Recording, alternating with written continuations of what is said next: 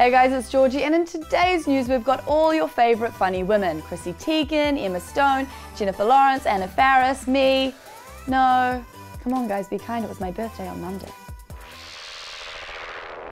Emma Stone reportedly has a new boyfriend, and it seems he's just as funny as her, which is just as well, because if one person has a sense of humour and the other doesn't, it just gets really awkward. According to Page 6, the actress is reportedly dating Dave McCary, a writer and director for Saturday Night Live. The two apparently met when she was hosting the show last year, and if it's true, it'd be the third rumoured time that SNL features have led to romance, with Ben Affleck dating one of the show's producers and Scarlett Johansson supposedly dating Weekend Update's Colin Jost. So yeah, it seems like hosting SNL may very well be the next Tinder. In that case, please sign me up. I beg of you. I cannot bear to swipe through another 28 entrepreneurs at Self-Employed or personal trainers from the School of Hard Knocks.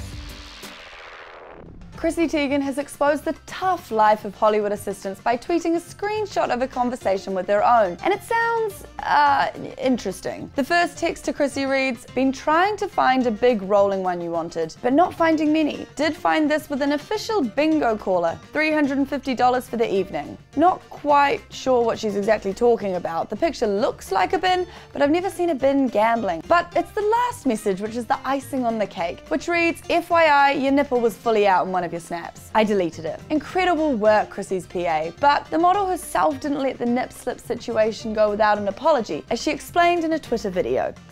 "I just want to apologize to everyone I know. I've let my friends down, I've let my family down.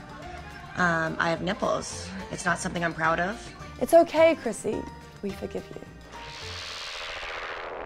Jennifer Lawrence has apologized to Anna Faris after a bunch of Chris Pratt cheating rumors surfaced about them. Rumors, not fact, but either way, not much fun for any parties involved. Anna and Chris split up back in August after 8 years of marriage, causing a lot of heartbreak. For them, yeah, but also for the millions of us around the world who are convinced that the term couple goals was invented because of them. Now, when celebrities break up, it's obviously impossible that it happened on good terms and both people were on the same page. No, it's always a major scandal where there was definitely another terrible woman involved, shock, horror, blah blah blah. In their relationship, it was J-Law that people suspected, even though she's got a boyfriend already. But in Anna's new book, Unqualified, she says, "Jennifer and I are really friendly, and she was apologetic even though she didn't need to be, because she hadn't done anything wrong." Right?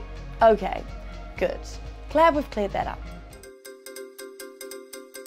What do you get when Liam Payne, Travis Scott and French Montana walk into a room? The 2017 MTV EMA. Ooh, party poppers.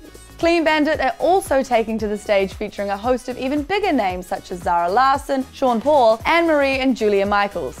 Phew. Meanwhile, they're all going to be performing alongside previously announced acts Stormzy, Camila Cabello, Shawn Mendes, Demi Lovato, Kesha, The Killers and host Rita Ora. The 2017 EMAs are coming to screens near you on Sunday the 12th of November, so go make a nice little note of it in your iCal or your Gmail or your Live, Laugh, Love diary or whatever organisational tool it is you probably don't use.